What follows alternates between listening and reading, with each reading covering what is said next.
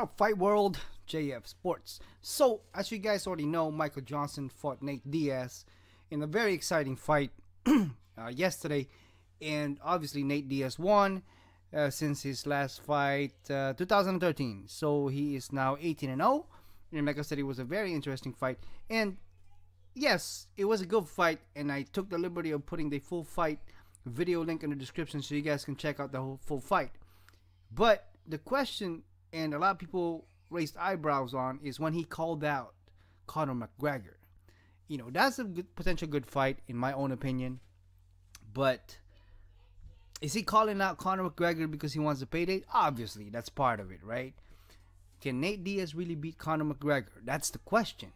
Or will Conor McGregor give Nate Diaz the opportunity for a fight? I mean, Nate Diaz, he is, if you guys didn't know, Nick Diaz's brother, you know, and as a matter of fact, that's what, you know, Nick Diaz also made comments about his brother's win, that, yeah, it could potentially be a big fight, and I have to agree, right? In my own opinion, I think that's a good fight, but will Conor McGregor duck Nate Diaz? Because obviously Nate Diaz wants that fight.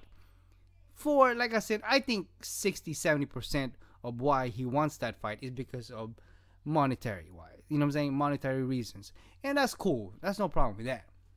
But I think that fight could be a potential good fight, and I have to agree, you know. Let me know what you guys think. I mean, it's a good fight, a very exciting fight. Nate Diaz won, and he got all kinds of props, and he does get all credit in the world.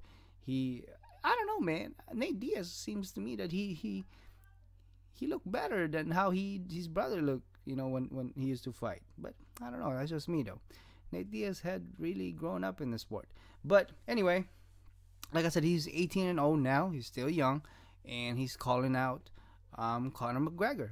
You know, I think he's in great shape. I think Conor McGregor is also in great shape. I think this could potentially be a good fight, and it's hard to pick if this match really come together and it gets finalized. It's hard to pick who's gonna win, right? That's crazy. I mean, a lot of people like Nate Diaz, you know, and a lot of people like Conor McGregor, especially that win that he just had over Jose Aldo. So anyway, let me know what you guys think. Drop me a comment. Again, the full fight link is in the description. Check them out. Click the link and then scroll down below. The full fight is there. Again, Nate Diaz, congratulations, and I'll talk to you guys in the next one. Please subscribe to the channel if you haven't yet. JF Sports, thanks for watching.